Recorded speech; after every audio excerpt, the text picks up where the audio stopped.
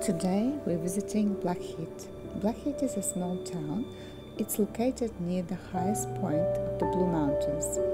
It's a very small town. The population is approximately 4,400 people.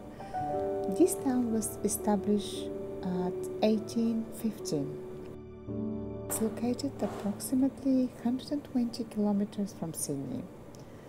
Blackheath's got a vibrant artistic society.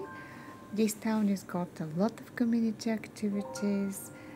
It holds 2 monthly markets, Christmas market, and it has various shops. The shops are very nicely decorated. There's a lot of plants, but we visited on the weekend and it was after 3 o'clock. There were very few shops open. And have a guess where we walked in. After we had this quick walk on the street, we managed to find a very interesting shops with a lot of old stuff.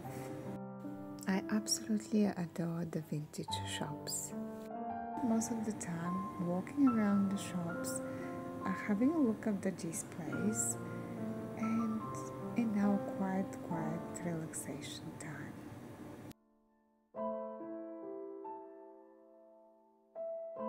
Vintage shops takes us back in time. It's so interesting when you just watch and have a look at what is on display, how these items make you think about the owners, who owned them, who had them before, who had these jewelries and who kept them, and who bought them and how did they enjoy them. And this is sometimes back in time, 100 years back, sometimes it's 50 years back. Most of the previous owners are not alive anymore, but items are here for display, for other people to buy them and own them and enjoy them.